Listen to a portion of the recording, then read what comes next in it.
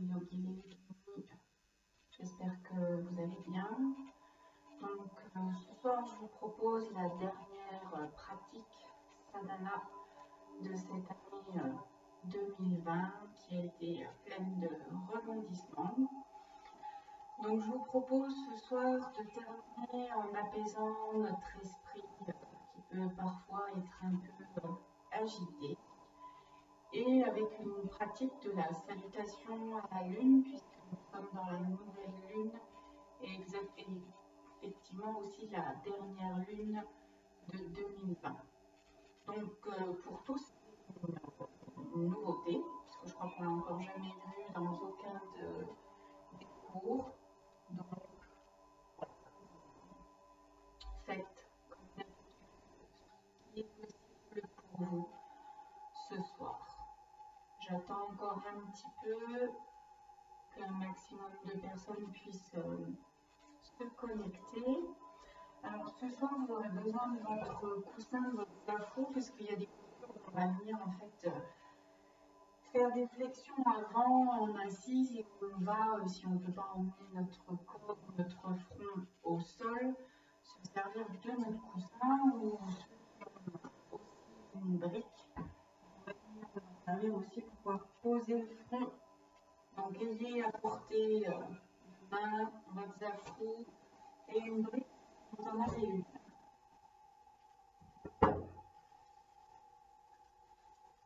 Donc ce soir, nous allons travailler les muscles profonds pour pouvoir soulager les tensions qu'il pourrait y avoir. On va commencer, donc je vous laisse venir vous installer à l'avant du tapis. On va venir dérouler notre colonne vertébrale en conscience. Vous laissez bien étirer la colonne vers le haut. Inspirez, les doigts crochetés, les index à l'avant. Et puis on va expirer. Commencez à visualiser donc le bas de votre colonne vertébrale, votre coccyx, votre sacrum. Si besoin, vous venez poser les coudes, rapprochez vos pieds vers les fessiers et continuez sur l'expire. On déroule les lombaires, les dorsales, et puis laissez la tête tomber dans vos mains, les coudes serrés vers le visage.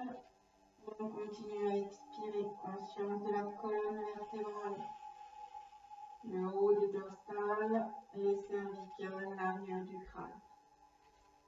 J'expire les deux mains de chaque côté du corps, paume tournée vers le ciel.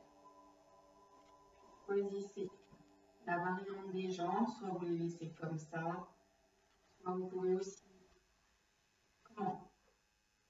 écarter vos pieds de la largeur du tapis et laissez tomber vos genoux en contact à l'intérieur pour soulager un peu mieux donc vos lombaires. Ou alors, si elles le permettent, venez allonger une jambe puis l'autre en laissant vos pieds rouler vers l'extérieur. Une fois confortablement installés, je vous laisse fermer vos yeux. Et prenez un moment là pour commencer à détendre votre corps. S'alourdir,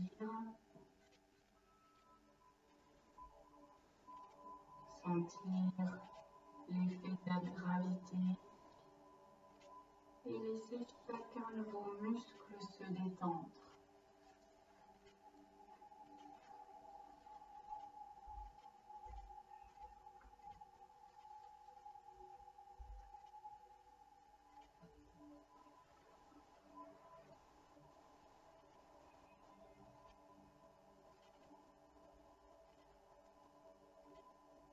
Sur chacune de vos expirations, vous allez essayer de relâcher un peu mieux vos muscles, de laisser un peu plus le corps s'enfoncer dans votre tapis.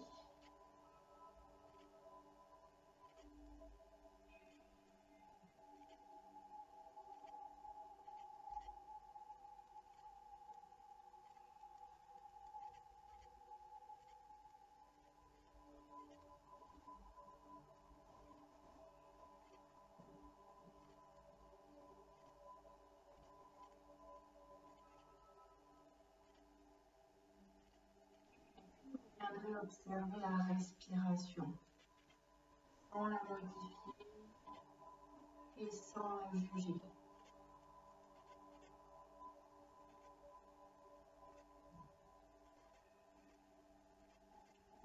Accueillez votre respiration de ce début de séance.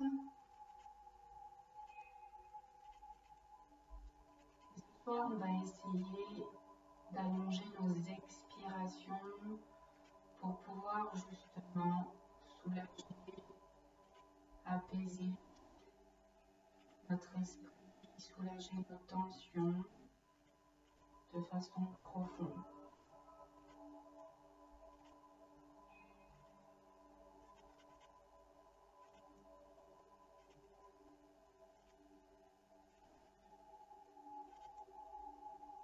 Et progressivement, peut-être que vous notez que votre souffle se calme,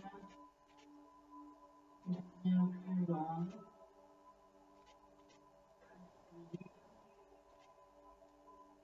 plus profond.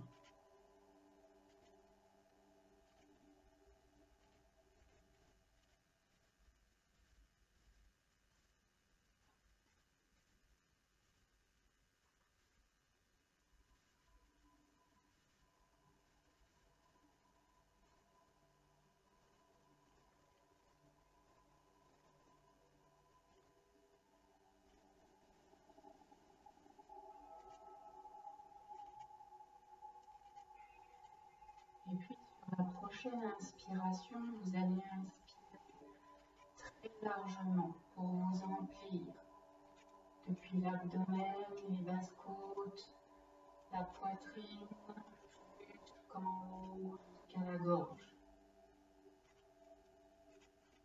À l'expiration, vous allez souffler la bouche ouverte pour relâcher toutes les tensions. Vous allez le refaire 2 fois. Une large inspiration sur les 3 étages et une expire profonde. Videz bien, contractez votre abdomen. Encore une fois, inspirez largement. Expirez.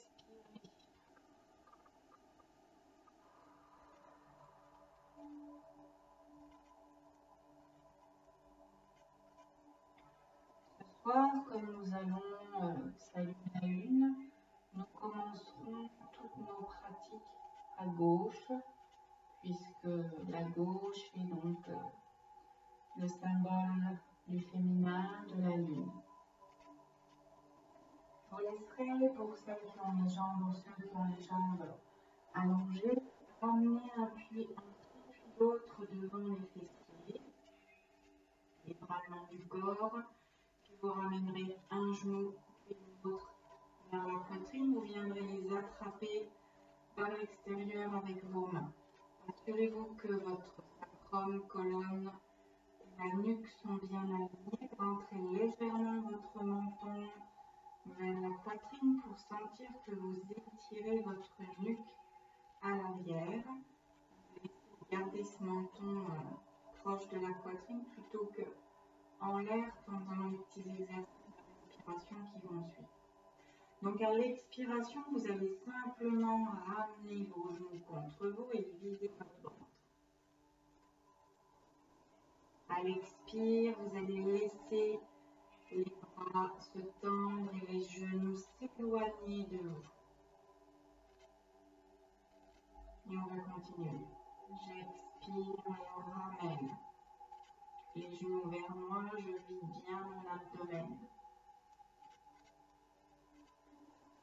J'inspire, les genoux s'éloignent et mes bras se tendent.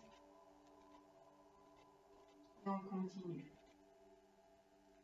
À son rythme, en calant le mouvement sur le souffle avec l'idée d'allonger notre souffle.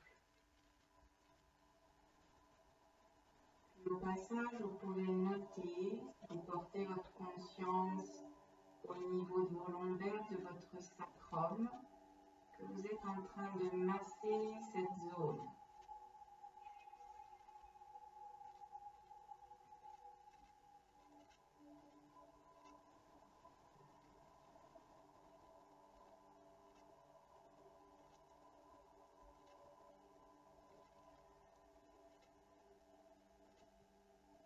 Je vais faire encore 3 fois votre rythme. Inspirez, ramenez les genoux, guidez bien votre ventre. Et inspire, les genoux s'éloignent, les bras se tendent, mon abdomen s'emplit.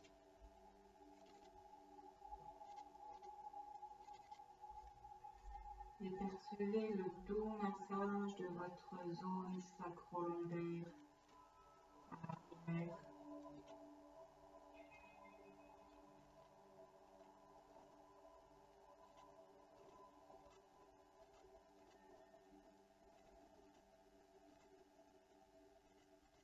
Quand vous aurez terminé sur votre expiration, les genoux contre la poitrine, vous viendrez déposer un pied, puis l'autre au sol devant vos fessiers. Les deux bras le long du corps. Dans un petit exercice de respiration et de concentration. Donc on est là, on a inspiré. Vous allez ramener un genou puis l'autre à l'expire vers la poitrine, les bras restent le long du corps. À l'inspire, vous allez passer les bras à l'arrière et pointer les orteils du pied gauche vers le ciel. Vous allez expirer, redescendez vos bras, redescendez, et puis on va alterner. Inspirez, les bras passent à l'arrière, vous tendez la jambe droite, les orteils vers le ciel, vers le plafond. Expirez, je redescends mes bras, je replie mon genou.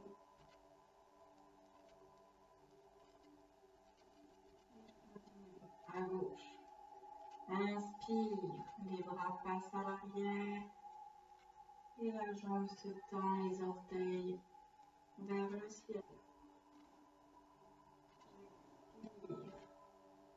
J'essaie de coordonner mes bras avec la jambe.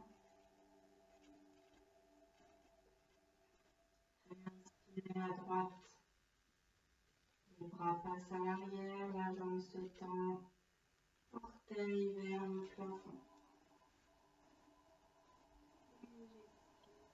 Je ramène mes deux bras, je plie mon genou. Continuez à alterner à votre rythme en accordant mouvement.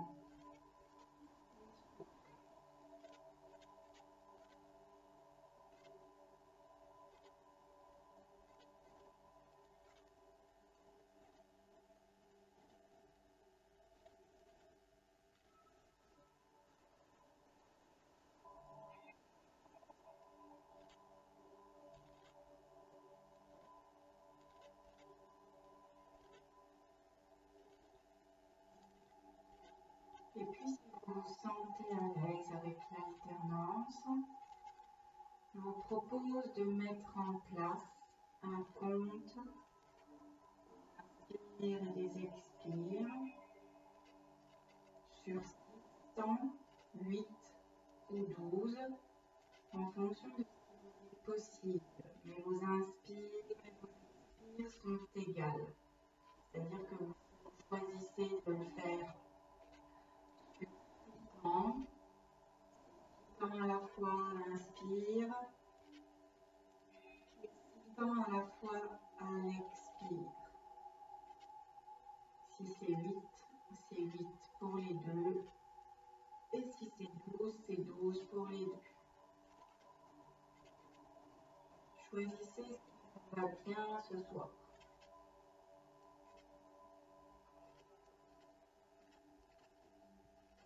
pas que vous mettiez des volumes trop importants. Essayez d'aménager ce qui est possible pour vous.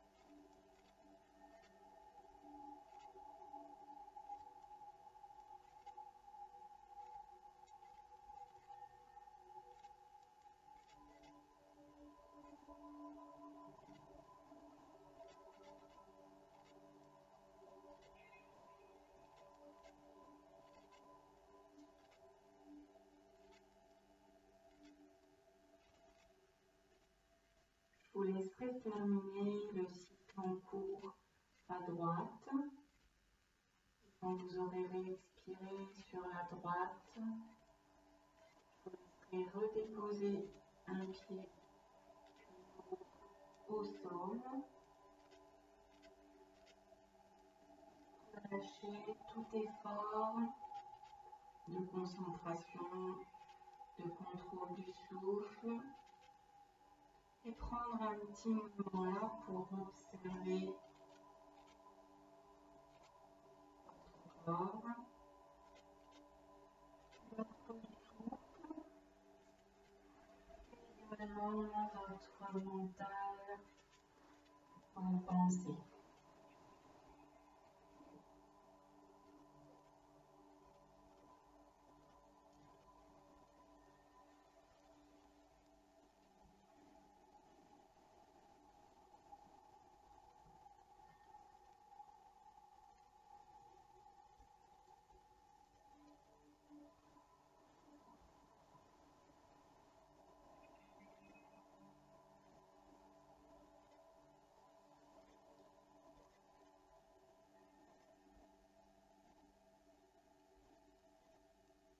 Je vous laisse allonger une jambe puis l'autre devant vous. Les bras le long du corps et vous allez venir donc inspirer pour venir donc vous étirer dans tout votre axe, les bras qui passent à l'arrière, les pointes de pied vers vous, les talons qui sont poussés. Et à l'expire, on relâche tout dans un grand soupir. Refaites-le encore 2 fois. J'inspire, mes bras passent à l'arrière, mes pointes de pied reviennent vers mon visage. Et j'expire, je relâche tout. Une dernière fois. Inspire, je me grandis, je m'étire. Et expire, je relâche tout. Baillez, soupirez, frottez vos visages si vous en avez besoin.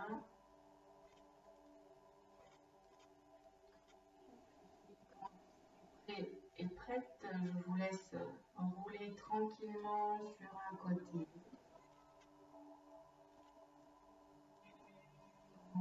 Pour venir vous mettre donc, à l'arrière de votre tapis, dans la posture de Vajrasana, pardon, le diamant.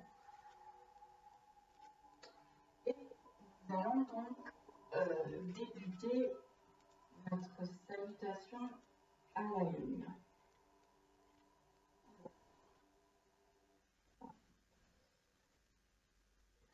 Donc, je vais vous montrer l'enchaînement, qui est un petit peu long. Donc, vous ne tracassez pas, hein. De toute façon, c'est une première, en plus c'est une première vidéo, donc Peut-être qu'à la fin de la séance, vous n'aurez pas enregistré tout l'enchaînement, mais on aura déjà fait la posture. Donc la salutation à la lune. On commence donc dans la posture du diamant, les mains en Anjali Mudra, donc les pouces contre le sternum et on vient expirer. Puis vous allez venir à genoux dressés à l'inspiration. Et comme on fait le salut à la lune, on va commencer donc avec le pied gauche à l'avant.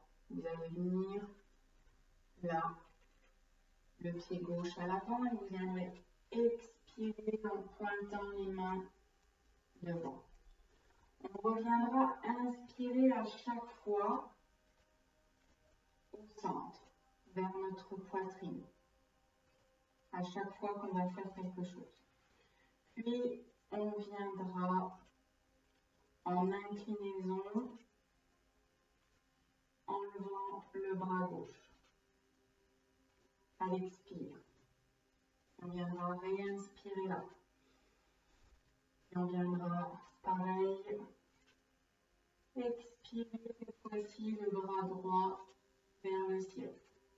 On réinspirera au centre. On viendra, on va le mettre dans l'autre sens en fait, puisqu'on pardon. Donc on a réinspiré là, et on viendra là dans une torsion à gauche. On réinspire au centre. Puis expire, torsion à droite.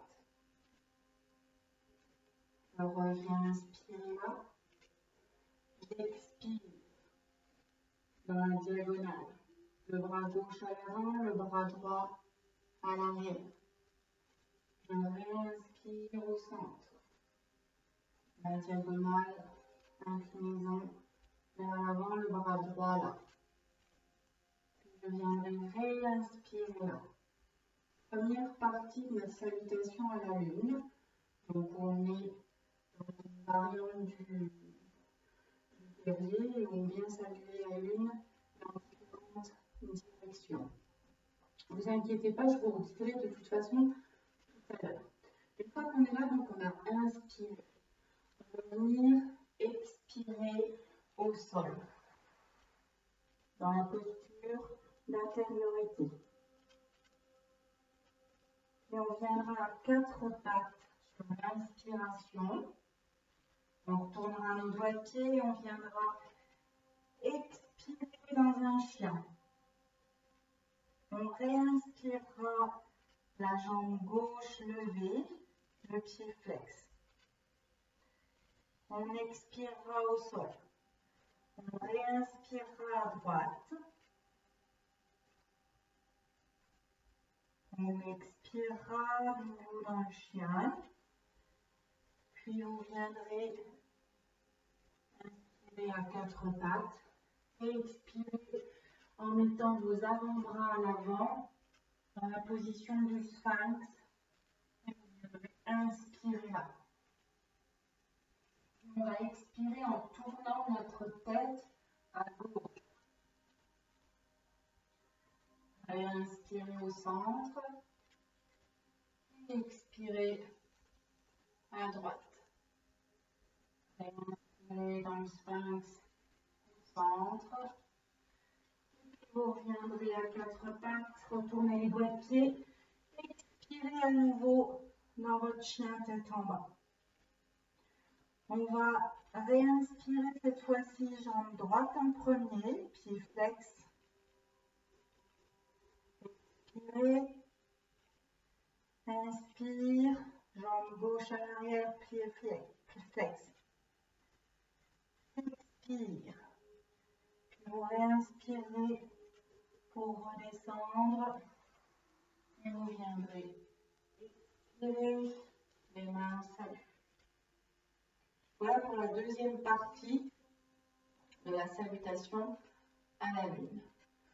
Donc, on va reprendre tranquillement cet enchaînement. Donc, d'abord qui se passe dans une forme, dans un guerrier avant, avec des inclinaisons dans différentes directions. Puis après, donc, les chiens tête en bas, sur 3 pattes, sur 4 pattes, le sphinx et le diamant. Donc, je vous laisse vous mettre dans la posture du diamant. Main jointe en enjambant les bras, les pouces contre le sternum. Vous pouvez légèrement baisser votre regard sur le bout de vos doigts en salut. Vous allez venir expirer là. À l'inspire, vous allez vous dresser. Venir expirer en maintenant donc le pied gauche à l'avant et en avançant vos bras devant. Vous allez réinspirer en ramenant les doigts contre le cœur, contre le sternum. Puis on va venir expirer, à gauche dans l'inclinaison, le bras gauche vers le ciel. Vous regardez votre paume de main. Puis revenez inspirer au centre. J'expire, bras droit vers le ciel, je m'incline sur la gauche. J'expire au centre. Je viens dans donc une rotation, le bras gauche, à l'avant. Je regarde droit devant, tourner sur le côté. Je réinspire. Même chose à droite. Je réinspire. Je viens le bras droit à l'avant dans une diagonale. À l'expire. Puis venez inspirer. Puis j'expire à droite. Je réinspire au centre. Je viens de nouveau à genoux. Expirez dans la posture d'intériorité. Je termine la première partie de la salutation. Une fois là, donc on a expiré, on vient inspirer à 4 pattes. Retournez les doigts de pied. J'expire dans mon chien tête en bas. J'inspire, la jambe gauche se lève, je flexe mon pied, les orteils vers le sol et le talon de ma jambe droite descend vers le tapis pour étirer l'arrière de ma jambe. J'expire, je repose. Je viens faire la même chose à droite. Gardez votre colonne étirée. Expirez. Une fois là, redescendez à l'inspire à 4 pattes. Allongez vos coudes de pied. Venez expirer les avant-bras au sol. Déposez votre pubis dans le sphinx et inspirez. Relevez la tête. Puis expirez, tournez à gauche. Inspirez au centre. Expire droite. Inspirez au centre. Venez expirer dans votre chien. Inspire. Je lève et je flexe les bras. Expire au sol. Inspire à gauche. Pied flex à gauche. Talon vers le tapis à droite. Je viens réexpirer là. Je redescends, j'inspire. Et je viens expirer en salut dans la posture du diamant. Alors j'espère que ça va pour vous. Si vous avez besoin de m'envoyer un petit message, si c'est... Non, ça va. On me dira après. Donc nous avons fait 2. Donc on est reparti pour 2.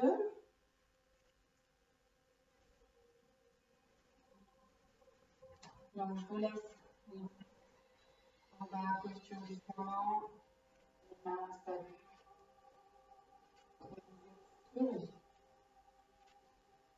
Inspire, haut. Expirez à gauche. À l'avant, les bras tendus. Vous réinspirez au centre. Bien. Pardon. Expirez avec le bras gauche à l'avant, vers le ciel pour s'incliner à droite. J'inspire au centre. J'expire vers le ciel. Je reviens inspirer là. Puis venez dans la torsion, d'abord à gauche, le bras gauche à l'avant. Et réinspirez. À droite. Et inspirez là. Inspire dans la diagonale. Et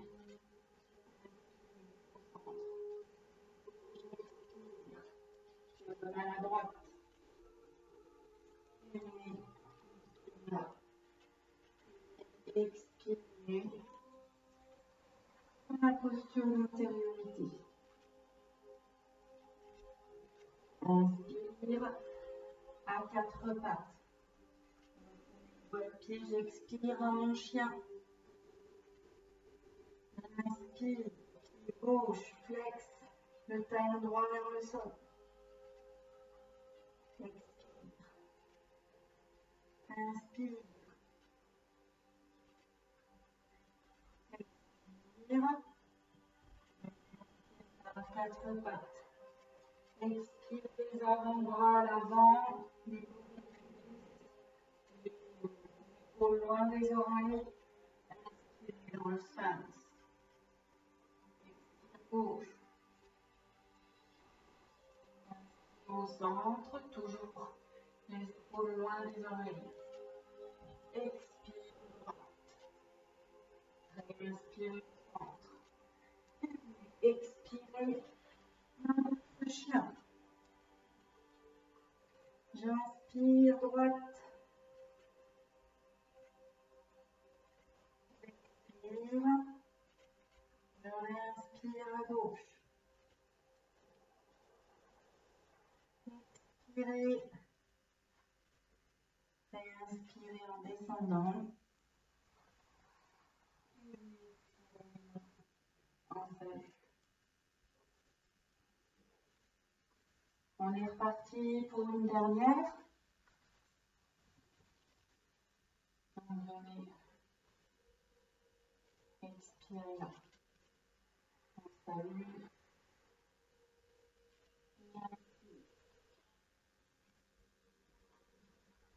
Expirez là. Inspirez au centre. Puis vous inclinez. Le bras gauche d'abord. Et puis inspirez. Inclinaison de l'autre côté. Bras droit en l'air. Venez inspirer au centre. Puis venez dans la torsion.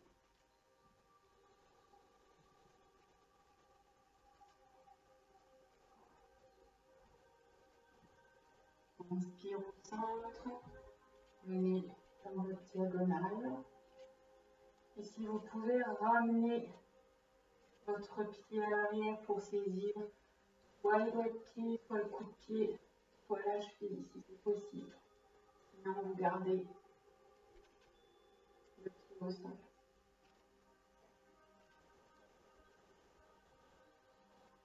Venez inspirer là. Et on fait la même chose à droite. Si on peut, on attrape son pied.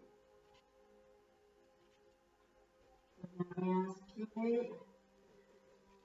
Et on vient expirer dans la posture d'intériorité. J'inspire à quatre pattes. Expirez dans votre chien. Inspire, la jambe gauche en l'air, le pied flex, le talon droit vers le sol. Expire.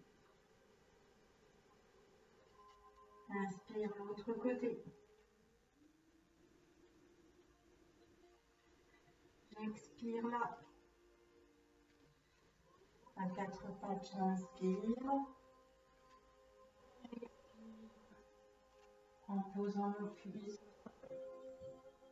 Je dégage bien les épaules, j'inspire. Expire gauche. Inspire. Et expire. À droite. Réinspirez au centre. Et venez. Expirez dans votre chien. Inspire, jambe droite en l'air, pied flex, talon gauche vers le tapis. Expire et réinspirez. Jambe gauche, pied flex, talon droit au sol.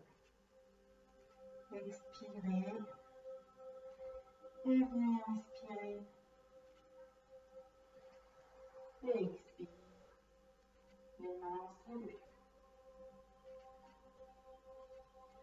Voilà pour cette salutation à la lune. Chandra Namaskar, Chandra à la lune. Namaskar, c'est la salutation. Comme dans Surya Namaskar, la salutation au soleil. Surya, c'est le soleil. Je vous propose de prendre votre coussin, votre zafu.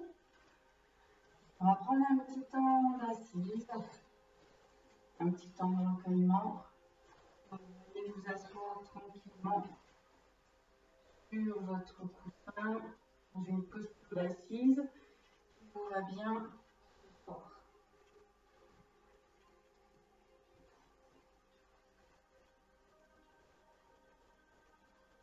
Une fois que vous êtes bien installé, donc vous avez bien ancré vos ischions dans votre coussin, dans votre support. Redressez bien votre colonne vertébrale. Le menton parallèle au sol. Et le crâne vers le ciel. Je vous laisse déposer vos mains soit sur vos genoux, les pouces et les index en contact, ou alors là, vous pouvez venir superposer vos deux mains vers votre nombril, vos deux pouces en contact. Choisissez ce qui est le mieux pour vous ce soir. Une fois que vous êtes là, je vous laisse fermer tranquillement vos yeux.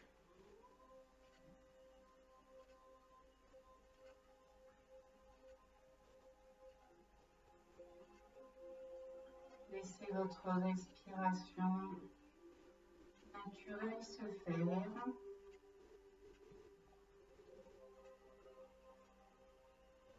Laissez votre pratique de la salutation à la lune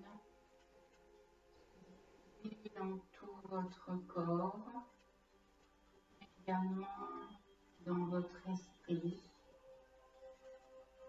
afin d'apaiser celui-ci.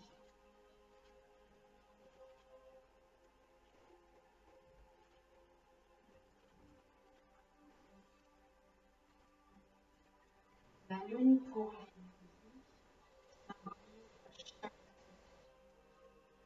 ainsi féminin. Elle est l'image du renouveau, du renouvellement perpétuel de la vie.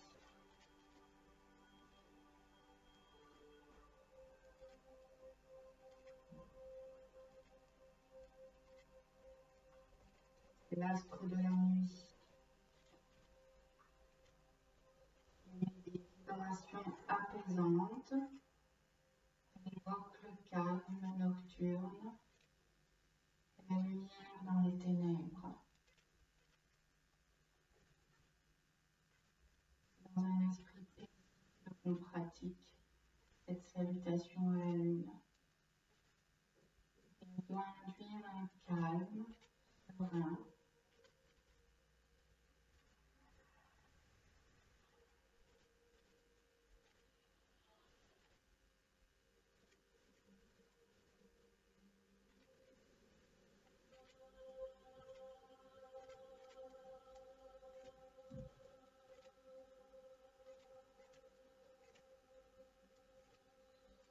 La lune est liée aux mouvances du mental et aux mouvances de la nature, les marées, la végétation, la fertilité en tant que principe féminin menstruel.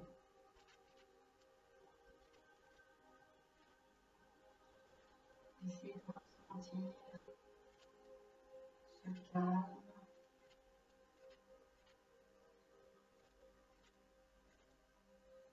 cet apaisement.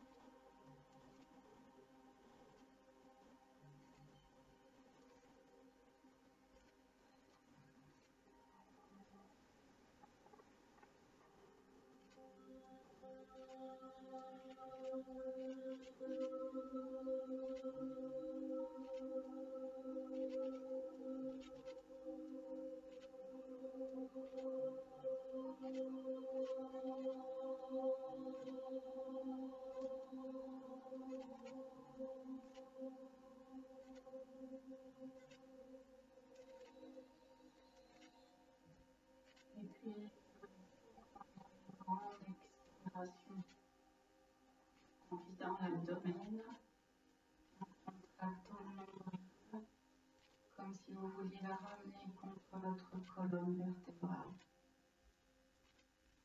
Et à l'inspiration, vous allez tout doucement ouvrir vos yeux, et le sol. Laissez le temps à vos yeux pour réhabituer à la lumière. Vous serez,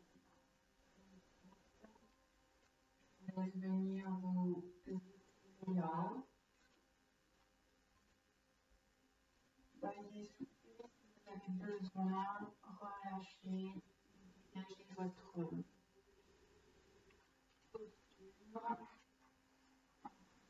Donc en allongeant vos jambes devant vous, vous poussez à l'arrière. Je vous laisse ramener un petit peu donc, vos genoux vers vous, puis on viendra sur l'expiration. Mettre la tête entre nos genoux pour relâcher notre dos.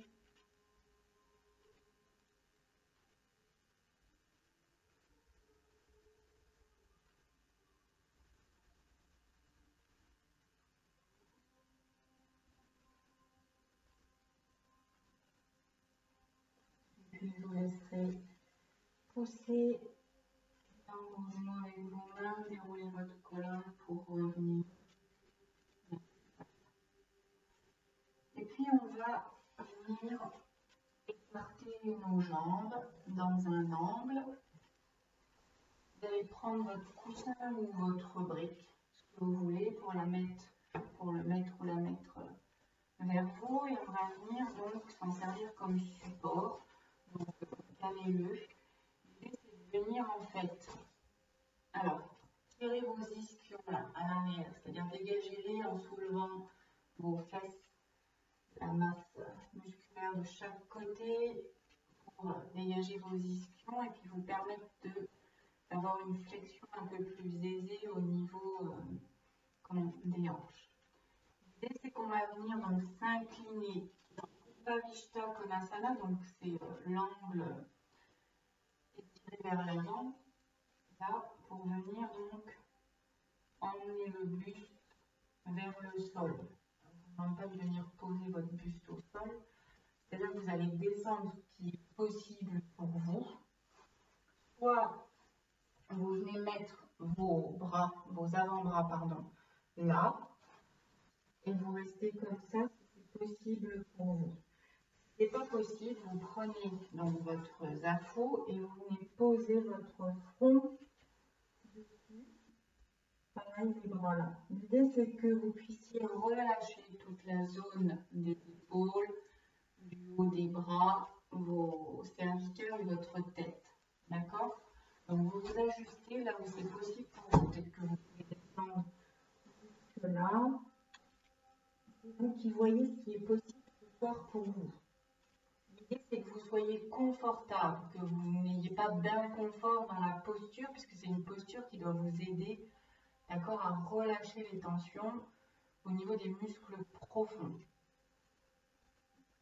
Donc choisissez ce qui est possible pour vous ce soir.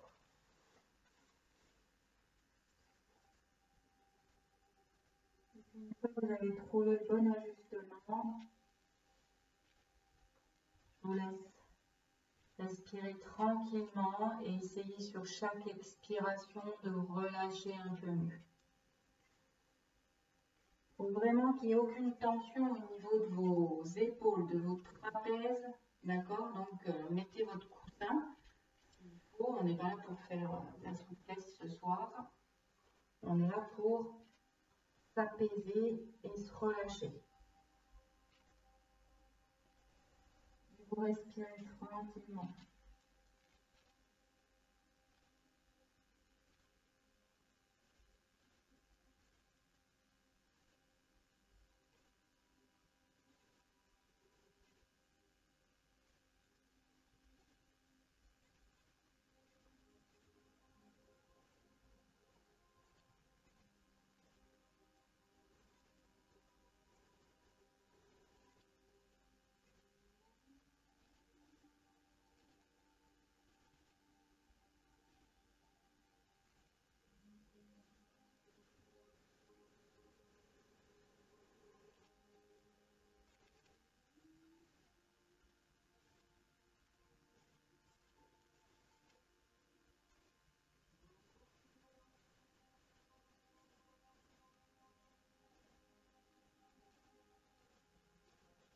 Appréciez cette posture.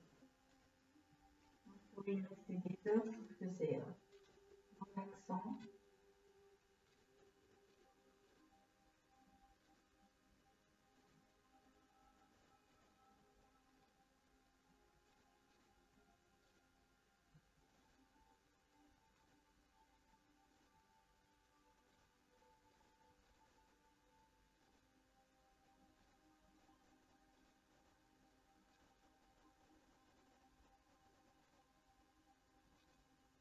Et pour remonter, vous viendrez appuyer dans vos mains, vous déroulerez votre colonne vers le haut. On vient à un s'endorme. Vous dégagerez votre coussin sur le côté et vous viendrez donc ramener les jambes en contact et vous installer dans la longueur de votre tapis. Je vous propose de faire une posture qui est une torsion, mais qui est une torsion douce, qui s'appelle Marichi, c'est un sage. Donc pour ça, je vous laisse donc les jambes à allongé, pareil devant vous. Venez pareil dégager bien vos fessiers là. Position. Votre dos, votre colonne. Je vous laisse ramener le genou gauche vers vous, vers votre poitrine, le talon au niveau, enfin, le plus proche possible de votre. Vous allez venir emmener la jambe droite un peu à l'intérieur pour passer donc, le pied gauche par-dessus. Donc toujours en ayant les deux fesses en contact avec le sol et votre colonne redressée. Donc servez-vous de vos bras pour tracter votre colonne. Vous avez donc le genou contre l'abdomen, enfin contre la poitrine et l'abdomen contre. Une fois que vous êtes là, vous êtes grandi à l'inspiration, vous allez venir poser la main droite à l'arrière dans le prolongement de la fesse là, soit sur le bout des doigts, soit la main à plat, ce qui est possible. Et à l'expire, vous allez venir tourner sur votre droite, placer votre coude contre votre genou et votre main vers le ciel.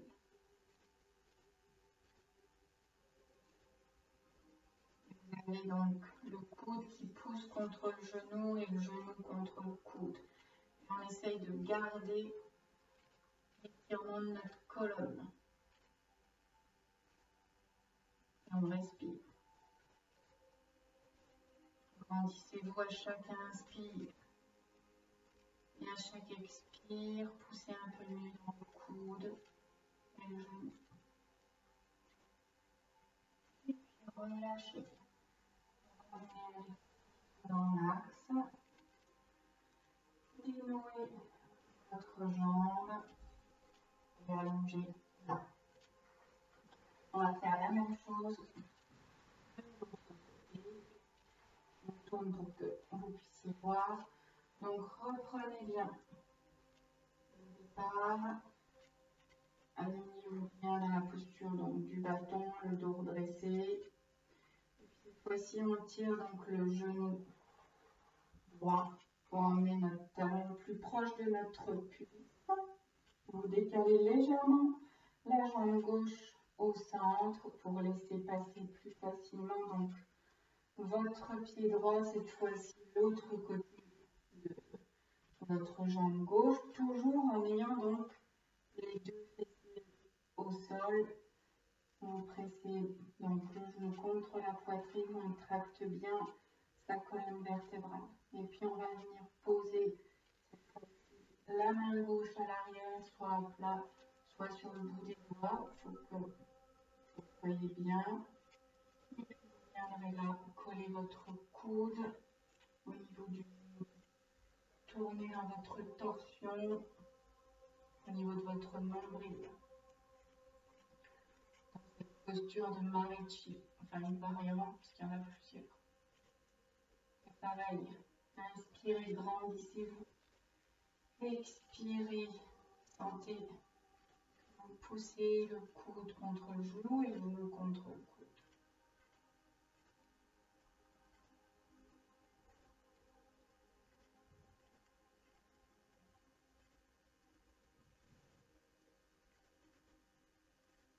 Et puis expirez, revenez dans votre axe, vous faites vos jambes, venez un petit moment là, en inflexion avant, la tête entre vos genoux.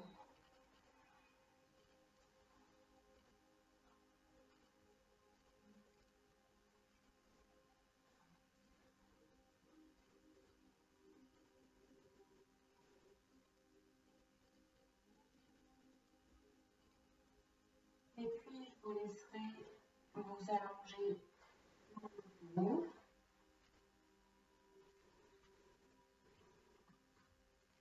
Tranquillement, toujours en prenant soin de bien dérouler votre dos.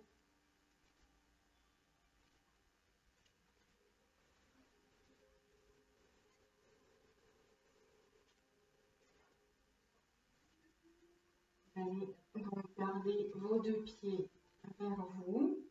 On va ramener un genou puis l'autre vers la poitrine, mais en les écartant sur le côté vers nos aisselles. Une fois là, vous allez déplier donc le tibia droit et gauche. Vous allez venir attraper donc avec vos mains dans le pli. On va faire la posture du bébé heureux, Ananda Balasana. Donc, soit vous pliez là sur vos mollets pour essayer de ramener vos genoux vers les aisselles, soit si vous pouvez, vous attraper. Vous pliez par l'extérieur. Assurez-vous que vous avez bien votre colonne alignée, votre menton rentré vers la poitrine. Et si c'est facile pour vous, vous viendrez attraper l'extérieur de vos pieds avec les mains. Toujours en emmenant, l'idée c'est d'emmener vos genoux vers les aisselles et vers le tapis. Une fois que vous êtes là, donc dans cette posture du bébé heureux, je vous invite à fermer les yeux et à respirer tranquillement.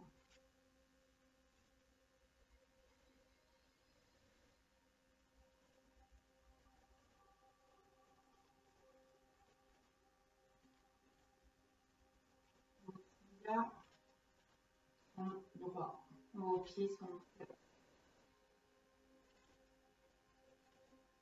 Vos mains sont soit sur les mollets, soit sur les chevilles, soit vers votre bout plantaire. L'idée c'est que vous soyez ferme et confortable. Tirasuka.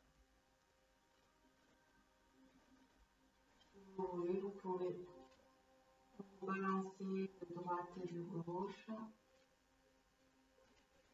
en sentant que vous massez le dos.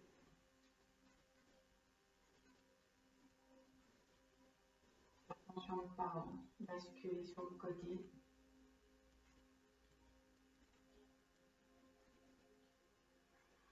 Profitez à la fois de l'ouverture de vos hanches, du massage de votre dos.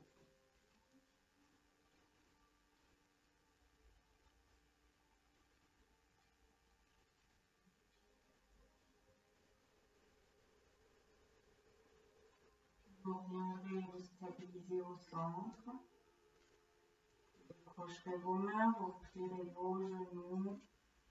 Vous les ramènerez en contact avec la poitrine. Vous poserez un pied puis l'autre au sol devant vous. Les talons le plus proche possible de vos fessiers. Les deux bras longs du corps. On va terminer donc sur une table à deux pieds pour venir rééquilibrer toute la colonne, tout notre corps. Donc, je vous laisse inspirer, monter votre bassin, votre pubis le plus haut possible vers le ciel. Rentrez votre menton vers la gorge. Restez quelques respirations là, à la table à deux pieds.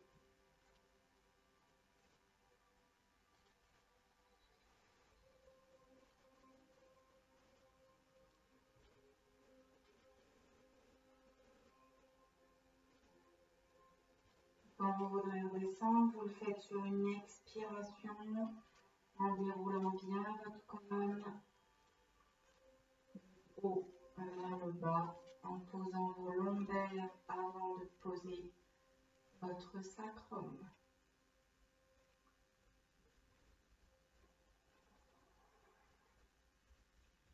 Et puis, je vous laisserai donc vous installer pour un temps de relaxation à la posture donc, de Shavasana. Donc, prenez le temps d'attraper un plaid, de vous recouvrir si vous avez besoin, de reprendre un coussin éventuellement pour mettre sous la tête, dans le creux lombaire ou dans le creux des genoux. Vous avez besoin pour être confortablement installé dans la posture de Shavasana.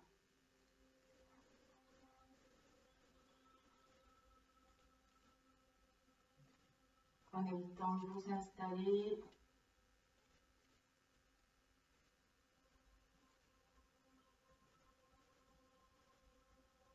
Une fois que vous êtes confortablement installé, assurez-vous que vos paumes de main soient bien tournées vers le ciel, que vos cuisses et vos doigts de pied soient tournés à l'extérieur pour dégager votre bassin. Fermez les yeux.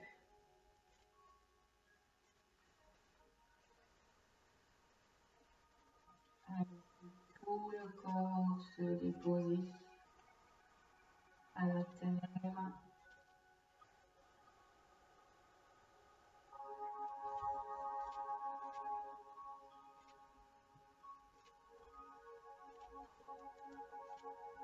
Relâchez tous vos muscles, de la tête aux pieds.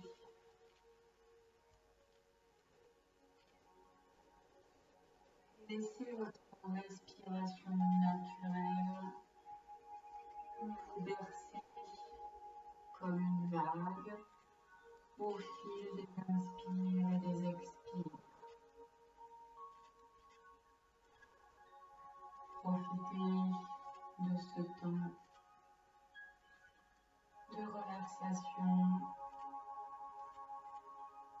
Vous pouvez vous remercier pour cette dernière pratique. Ensemble pour cette année, pour toutes les prochaines à venir.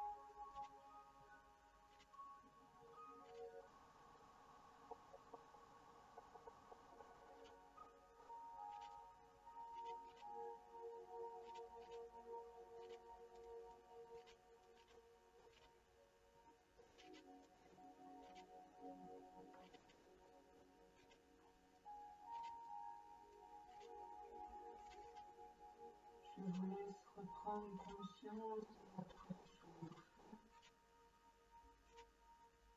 conscience de votre corps,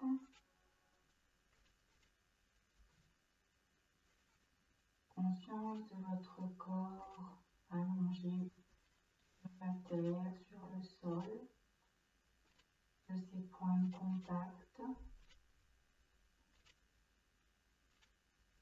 Conscience conscience de la pièce dans laquelle vous êtes, de ces bruits à l'extérieur de cette pièce. Tout doucement, vous ramènerez du mouvement dans vos pieds, dans vos mains, dans votre tête. Prenez le temps qui vous est nécessaire pour revenir tranquillement ici. Puis vous pourrez balayer, soupirer, vous étirer, faire tout ce que votre corps vous demande. Et quand vous serez prêt et prête, rouler sur un côté pour revenir en assiette.